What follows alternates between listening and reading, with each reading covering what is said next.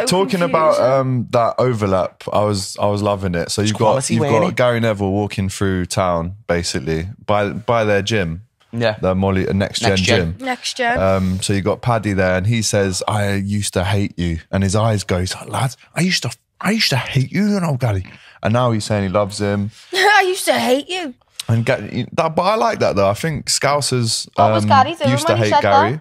But now let's they don't be honest, mind him. the two people who were just so transparent, and that's what I loved about the podcast. It was transparency. It weren't holding anything back. If we wanted to talk about what we wanted to talk about, if we wanted to get our message out there, it's boss the way Gary Neville was like, sweet, get your message out there, son. I'm not going to stop you, you know what I mean? I'm here with you.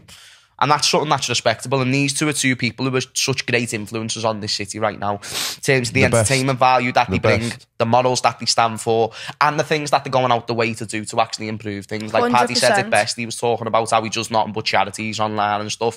And mate, he's just a hero. He wants to embrace the culture of the city. He wants to bring it to the mainstream eyes. Honestly, the best pair that you could ask for. Molly, mate, she's the queen. She's the absolute queen. She's fucking brilliant, mate. She's fucking boss, the pair of them are.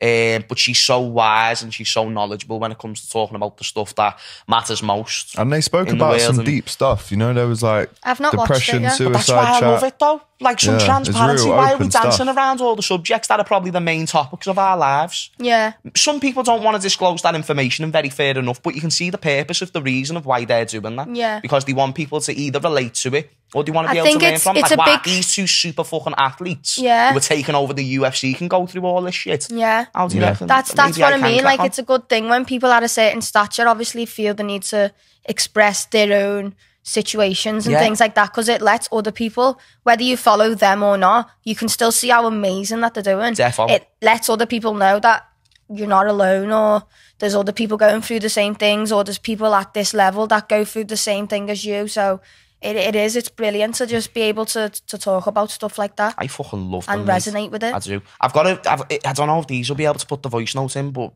Molly sent me a voice note that was funny as anything after the do you know what? Do you know where my phone is? No, it's all right. It's all right. Only because if I can, I'd love to show you this voice note that Molly Meatball sent me. Yeah. The day after the first card that Aaron Paddy fought on. Thank you. In London? Sorry about that. So this was in London, right? She would have been in London. This was the apex. It was behind closed doors, this card, but it was the time where Paddy done the video saying, "We don't do if buts or maybes, lad, we do absolutes." Like me now? We don't do if buts or maybes, lad, we do absolutes. I still love that fucking video, but either way, I'll put this in this. You keep talking amongst yourselves. I feel like as well, we didn't even realise how big it was at the time that Paddy won that fight and came out and said his saying. I know we did, but I don't think my younger brother proper follows like the UFC and the boxing and all that, so I knew that was a big thing. I follow the UFC like that. So for me, my head was all over the gaff. I was like, what, lad? Like, I love the UFC. Even the fact it was like Jordan, like a key bit where like he's walking through and all that. That's what I mean. Like, just after he won his fight, so whatever he goes on to achieve, I can sit there. That was his first ever UFC fight. I can sit there and be like, that was his debut. He said my quote on his debut. In the UFC. Our boss is that. But this is the voice note that Molly Meatball. Put it by your mic. I'm going to. I just want to explain it a bit first. It's because I just literally mentioned it in my story, saying, "Well done on winning your fight," and that. And then the next morning, I just see a voice note from Molly, and I'm thinking, she loves a good voice note. Get on this.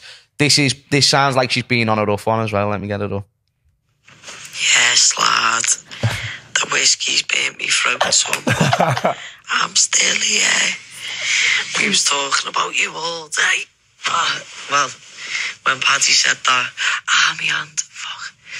I was just laughing about you, lad. Like, do you know when I got that message? I was like, first of all, she celebrated the fight rightly, and for her to send that message was boss. You know what I mean? I was buzzing when I listened to that message. She's one of my good mates, Mal. She's so sick. She's just boss. Remember when I done that market with my t-shirts? Yeah. I was talking to it in the morning. And I was like, oh, I've got to do this. And she was like, yeah, kid, I'll come and help you. She met me in town and I've got a video of it. And she's basically carrying a box which is probably like the size of that chair that you're sitting on, and it's got like 200 t-shirts and hoodies in, and she was just carrying it on her head from Seal Street all the way to Kitchen Street for me, so because it was going to be me having to carry it. That's fucking mad, that, you She's just so sick. Her dog's wicked as well. I've been walking Gus before and I've bumped into her. She's got a little Frenchie called Frank. Frank or something and like that, yeah, she likes Gus. So yeah, big up to Molly. Great appearance on that podcast.